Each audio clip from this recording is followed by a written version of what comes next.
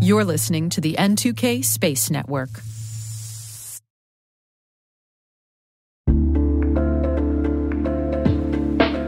And now, a word from our sponsor, SpyCloud, the cybercrime analytics leader. SpyCloud disrupts cybercrime by telling you what criminals know about your business and your customers, so you can take action to prevent ransomware, session hijacking, account takeover, and online fraud. SpyCloud constantly recaptures and analyzes new data from the criminal underground, including credentials, session cookies, and PII siphoned from malware-infected devices. With knowledge of the specific exposed data criminals have in hand from InfoStealer malware on managed and unmanaged devices, security teams can respond with a more efficient and effective process called post-infection remediation that fits seamlessly into existing incident response frameworks. Get SpyCloud's post-infection remediation guide outlining the 7 steps for preventing a malware infection from becoming a full-blown ransomware incident. Visit spycloud.com/cyberwire. That's spycloud.com/cyberwire. And we thank SpyCloud for sponsoring our show.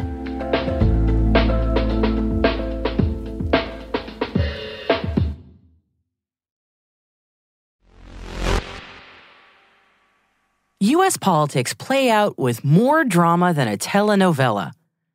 For example, the FAA has been without an administrator for over 18 months. The U.S. House has spent nearly 3 weeks without a speaker. Thankfully, both positions have finally been filled. Now it's just a matter of sorting out funding for the entire U.S. government. Let's get back to work, shall we? T-minus 20 seconds to LOS T-dress. Go for deploy. Roger roll. Today is October 25th, 2023. I'm Maria Varmazis, and this is T-minus.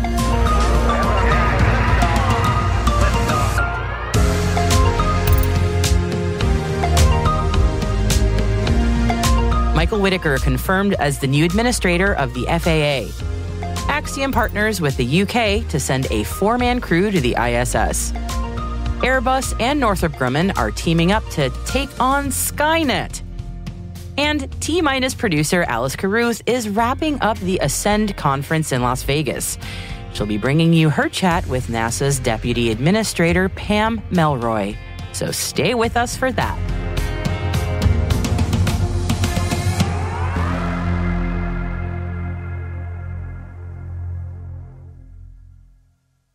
On to today's intelligence briefing. The U.S. Senate has confirmed Michael Whitaker as the new administrator of the Federal Aviation Administration. Whitaker was previously the deputy administrator of the FAA, and with his approval to the top job, the FAA now finally has an administrator after going nearly 19 months without one. There's a new partnership between the UK Space Agency and Axiom Space, with the goal of using a commercial space company to bring a 4-person crew to orbit, with that crew composed entirely of UK astronauts. We already know the identity of one of the crew, and that would be Tim Peake, who last flew as an ESA astronaut to the ISS in 2015. He's coming out of retirement to lead this mission. This announcement between the UK Space Agency and Axiom Space comes amid a big push in the UK government to promote the space industry domestically, especially in alignment with its national space strategy. And the goal of this mission would be to conduct scientific research aboard a 2-week mission on orbit. And the UK Space Agency is looking for proposals from universities, research institutions, and commercial space companies for ideas on what kinds of research the crew should conduct in that mission. George Freeman, MP, Minister of State at the Department for Science, Innovation, and Technology, said this regarding this new partnership. The prospect of a historic UK mission with Axiom Space has the potential to inspire a whole new generation to reach for the stars, while supporting our efforts to build one of the most innovative and attractive space economies in the world. So I look forward to seeing the next stage of this exploratory work develop. We want to put the UK at the forefront of the global race for commercial space investment, continue to support scientists and engineers to test new technologies and carry out important research, and ultimately bring the benefits back to the people and businesses across the country. Airbus and Northrop Grumman have formed a strategic partnership to compete for a part of the UK's multi-billion-dollar massive military satellite communications program called SKYNET, no relation to the Terminator baddie. Airbus and Northrop have signed a memorandum of understanding to leverage their technology and expertise to meet SKYNET's competition requirements.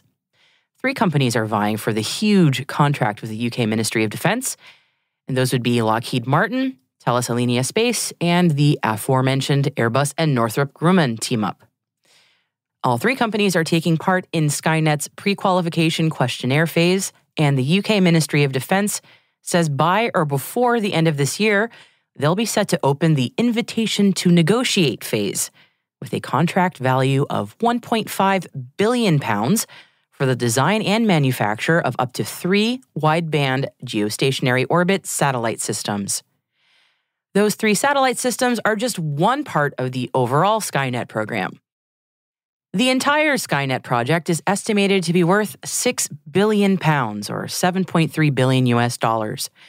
For the wideband satellite systems, though, the chosen contractor is expected to deliver the contract from December 2025 to December 2040, with new satellites entering service between 2028 and 2036.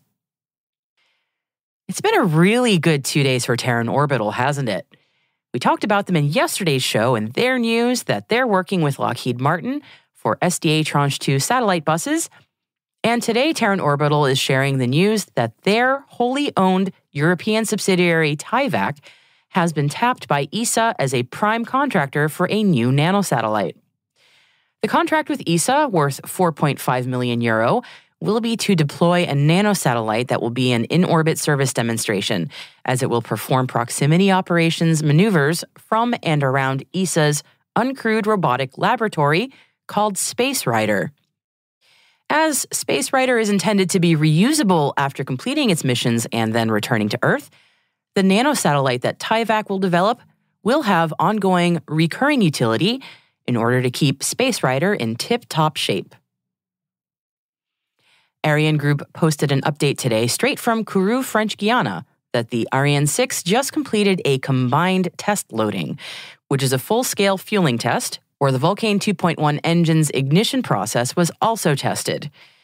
This was the 3rd fueling test for the Ariane 6 ground teams, and another step towards qualifying the highly anticipated new launcher for Europe. China's manned space agency has announced that the Shenzhou 17 crew, which is due to be launched on Thursday, will carry out extravehicular activities, install extravehicular payloads, and conduct space station maintenance. The Shenzhou 17 crew, consisting of 3 young taikonauts, the youngest crew that China has sent to space so far, will take over from the in-orbit Shenzhou 16 crew and will spend about 6 months on the space station. Indian space company Skyroot has shown off its Vikram 1 rocket ahead of their inaugural launch in 2024. Vikram 1 stands 7 stories tall and is a multi-stage rocket with the capacity to deploy orbital satellites. Vikram 1 is Skyroot's 2nd rocket, following the successful launch of the Vikram S rocket in November last year. United Launch Alliance has announced that it plans to launch the inaugural flight of its Vulcan rocket on December 24th, just in time to see Santa. ULA is continuing to build and qualify the upper stage of the rocket before the vehicle's planned liftoff from Cape Canaveral, Florida. And what a great Christmas that will be for the team.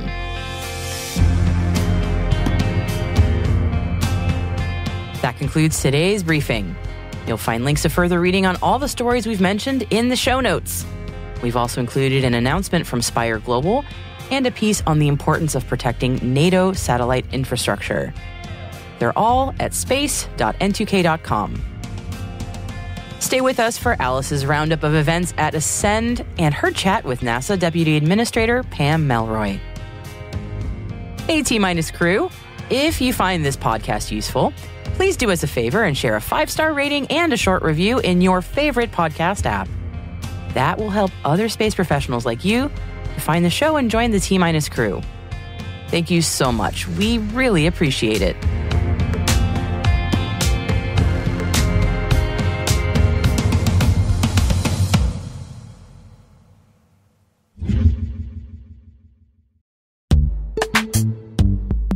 This episode is brought to you by Palo Alto Networks, the leader in cybersecurity. As AI-driven attacks increase, organizations can't afford to have network security that's stuck in the past.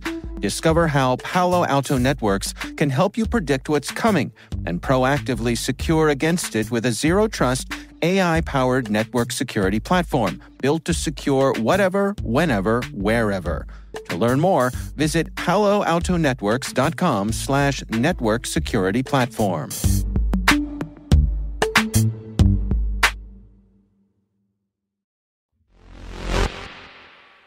I'm Alice Carruth at AIAA's Ascend conference in Las Vegas. There's been a lot of discussion about the future of space, but the event has also given people in the industry the opportunity to talk about the exciting events happening right now. Yesterday's news was dominated by SpaceX and their record-breaking streak, including the upcoming Commercial Resupply Services mission for NASA. I took the opportunity to find out more about that mission from the ISS National Lab. Yeah, hi, my name is Patrick O'Neill. I'm the Public Affairs and Outreach Lead for the International Space Station National Laboratory. And I have the privilege of working alongside research teams that are sending investigations to the orbiting laboratory. SpaceX's 29th Commercial Resupply Services mission to the International Space Station will be launching from Kennedy Space Center in Florida. As of right now, we are slated to launch no earlier than November 5th at 11:01 p.m., so it's going to be a beautiful night launch. We have an array of investigations that are flying. I think that we have more than 25 payloads in total. We have everything from life sciences, physical sciences, we have material sciences, we have technology demonstrations, we even have a whole bunch of student investigations that are flying too. I find in the industry, most people know exactly what goes on the ISS, but outside of people that work in space, how do you convey to them what kind of experiments are going on the International Space Station and how it relates to them in their everyday life? Well, that's the big one right there, is it's not so much just how many, but how does it relate to you and I? As a communicator by nature, sometimes that's a very difficult thing, because space is very complex, and in some ways it might be looked upon as very intimidating. So it's trying to bring it down. So some of the examples of payloads that are going to be flying on this upcoming mission, we have a lung investigation. So if you take a therapeutic, as we get older, we just get a lot of guck in like our arteries and our valves and whatnot, and it kind of clogs the system of us being able to get things down there appropriately. Well, we have researchers over at University of California, Santa Barbara that are trying to find a way to get these therapeutics that not so much get the guck out of the way, but rather get the drugs down there, even though there is guck, and do that more effectively so that those that have respiratory issues are able to get therapeutics that are delivered to them so that they can be healed as quickly as possible. So that's a fun one. A real cool one that's been happening recently is, and this is almost like sci-fi, we have a biofabrication facility on the space station. So a bioprinter. It's like the notion of potentially trying to print organs, tissues, things like that could be pertinent for us if we're living in a space-based environment, but what if you're also able to develop these things in space and bring them back down to patients on Earth? So you have a company called Redwire Space. A few months ago, they were actually able to successfully print a human meniscus and bring it back down to Earth and are analyzing that as we speak. So they're going to be building on that on this upcoming mission where they're going to be looking at cardiac tissue. You have brought Miss England over to the conference this year to work with. What made you collaborate with Miss England, and what are you getting out of that partnership? I was at a SpaceX crew mission recently, and the reigning Miss United States was at that, and she is a PhD student. And literally the very next day, I see something pop up that Jessica is the reigning Miss England, and that she is a recent aerospace engineering graduate and is a STEM advocate and a science communicator. So I just reached out to her and I said, would you ever have any interest in going to conferences to talk about your interest in driving the STEM initiative, or even going to rocket launches and generating content? Because again, she has a strong following, and she also has the ability to inspire the next generation of young females and other just individuals who are interested in space as a whole. So I thought it was a great fit. I spoke to the reigning Miss England, Jessica Gaggan, about her work as a STEM ambassador and what being involved in the Ascend conference has been like for her. I did aerospace engineering at university, realised that there weren't really many girls on my course, and I thought, I want to change that. I want to promote opportunities for women in STEM. There is a massive umbrella of things we need in space. We need biologists and we need chemists. We need people who have English degrees.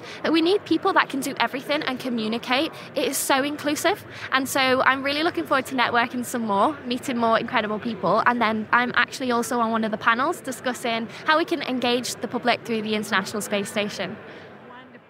The opening remarks on Tuesday were delivered by Deputy Administrator Pam Melroy, who I spoke to about the NASA vision for the future of the space industry. Well, Alice, we feel very proud of the things that we have done to help promote commercial industry, but we have done it through partnerships. We find partners who have similar interests in their technology that support our mission to explore for the benefit of humanity. And we've also found that our international partners are very keen to join us as well. So what we are seeing here is the result of more than a decade of investment, both by private capital and our other government agencies, but also by NASA. And that's why it's such a vibrant ecosystem. I mean, the conversations we're having range everything from commercial space stations to a lunar economy. How has your influence as being a former astronaut really part of your role now as a NASA administrator? How do you find that being part of that, having gone to space, has influenced your outcome and the way you approach things as an administrator? Well, I'm as deputy administrator. Being a former astronaut means that safety is always going to be at the top of mind for the things that we do, especially when we send a crew to orbit. And the administrator, who also has been to space, and our associate administrator, our number 3, all 3 of us have been to space. So we're really focused on safety. We're focused on having a positive culture at NASA, one that everyone can speak up if we need to, but also it brings out the best ideas because we're doing things no one's done before. That's actually core to the astronaut philosophy as well. You never know which person on the crew with which background is actually going to have the solution to a problem no one's ever seen before. So that innovation, that diversity of thought, and that focus on mission success and safety is very much a part of the way we approach the agency. So as you're talking about safety, you did mention in your opening speech about cybersecurity and how important that is in a role. What is NASA doing to be progressive and trying to push the cybersecurity, not just for government-owned vehicles, but also for the growing commercial space industry? Well, I'll be honest with you. I think it's an area NASA needs to invest more in, and we've charged our Chief Technology Officer to bring some of that outside thinking. We care a lot about the cybersecurity of our own assets, particularly the space station, and whenever we have humans involved, but also for our, key flagship missions. But I really think there's more research that can be done that will help us unleash some innovation around this. I think we're learning a lot, so we need to be talking to each other. I'm going to switch up a little bit and talk about workforce. It's been a real key discussion here at this conference for the last few days, how we bring in a more inclusive workforce. What is NASA doing to really approach that? Well, we are very fortunate. I have to say, I think NASA is one of the best known brands in the world. And what that means is it inspires people to want to join us. But we're not sitting on our laurels. I think one of the things that I have found is if we're truly looking for a diverse workforce, which is what we need to solve our complicated technical problems, we need to actually get out and meet people where they are. We can't just trumpet, hey, please join us, look at how awesome we are. We actually have to engage. We have to engage with communities. We have to engage with schools. We have to engage with where people are getting their news so that they know that they can join NASA either in a job or if they have a small business, how they can compete and get some assets and resources to do what they're doing. So we're trying to do a lot more outreach to meet people where they are to make that difference. I know NASA has an incredible group of people that do a lot of STEM outreach. Have you thought about how we can bring space into education and get that workforce ready going forward? Yeah, it's a great question. We just signed an MOU with the Department of Education, who's really tasked with K through 12 education. But that's the future, right? That's our seed corn of the future. It's the future workforce that will be here, the future workforce that will be in my job at some point in the future. So yes, we do think that K through 12 focus is really critical.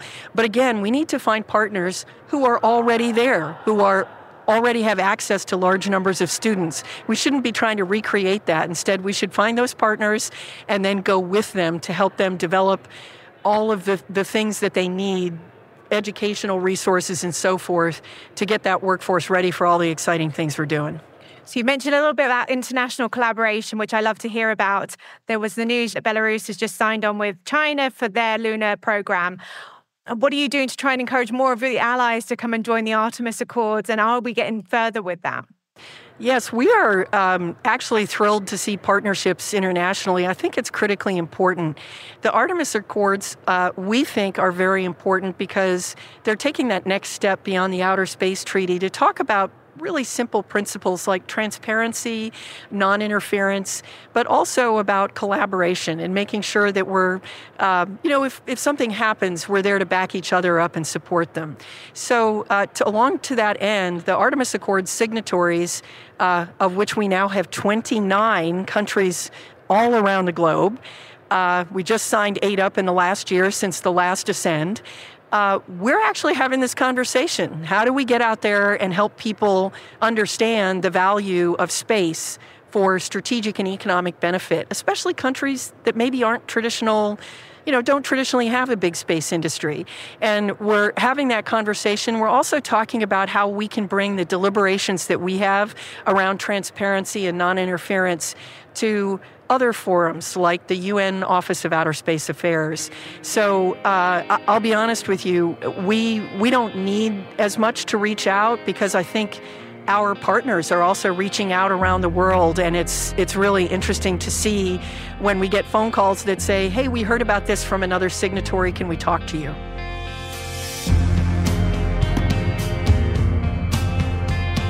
We'll be wrapping up our thoughts on the conference in tomorrow's show.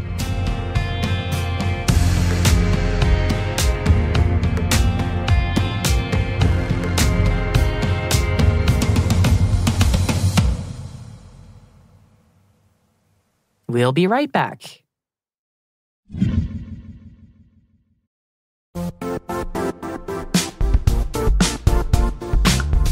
Now, a word from our sponsor, the Johns Hopkins University Information Security Institute, currently seeking qualified applicants for its innovative Master of Science in Security Informatics degree program. Study alongside world-class interdisciplinary experts and gain unparalleled educational, research, and professional experience in information security and assurance. Interested U.S. citizens should consider the National Science Foundation's CyberCore Scholarship for Service program, which covers tuition and a $6,000 annual professional development allowance, as well as providing a $37,000 additional annual stipend. Apply for the scholarship and the fall semester by March 1st. Learn more at cs.jhu.edu/MSSI.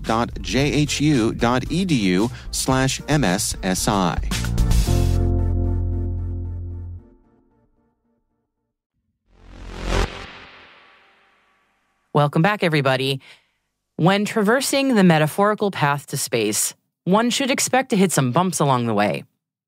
Dealing with those bumps in the road is a matter of resilience and persistence. And when traversing the literal path to space, bumps in the road are an engineering problem. Potholes. They're not exactly the sexiest thing in space right now, but they are an issue nonetheless when we're talking about transporting your orbital rocket to a spaceport on a road that's got lots of them.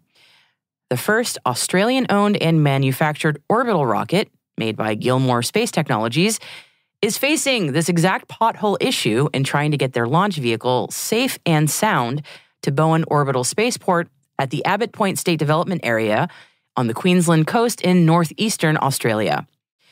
For the anticipated maiden launch of their Eris rocket, Gilmour will have to get their vehicle up the Australian Gold Coast, past the Big Mango in Bowen, seriously, look it up, all the way to Bowen's spaceport. And including the Mango, that's a journey of 1,200 kilometers on the pothole-ridden Bruce Highway. Psha, what are some potholes to a launch vehicle that's going to shake and rattle as it goes to space? Oh, actually, that very sudden gadunk when you hit a pothole can generate a shock in the hundreds of Gs, which is no bueno for a rocket. No, you don't just wrap up a rocket in a bunch of thick blankets and cross your fingers. Now, let's figure out a proper solution here. This is rocket science, after all. And after running 4 test trips with sensors hooked up to concrete blocks simulating the rocket's mass, Gilmour Space says they're ready for Eris's launch in December. They've got the right kind of suspension system, and they've picked the perfect packing foam to protect the rocket. Those have got to be some really big packing peanuts.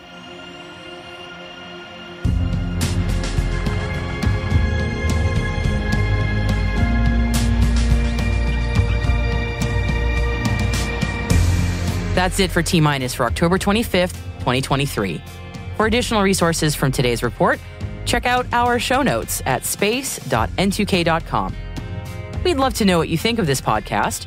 You can email us at space@n2k.com or submit the survey in the show notes. Your feedback ensures that we deliver the information that keeps you a step ahead in the rapidly changing space industry. N2K Strategic Workforce Intelligence optimizes the value of your biggest investment, your people. We make you smarter about your team while making your team smarter. This episode was produced by Alice Carruth, mixing by Elliot Peltzman and Trey Hester, with original music and sound design by Elliot Peltzman.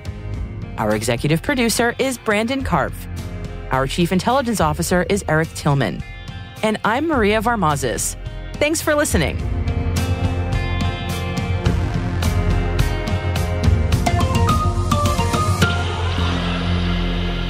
T-minus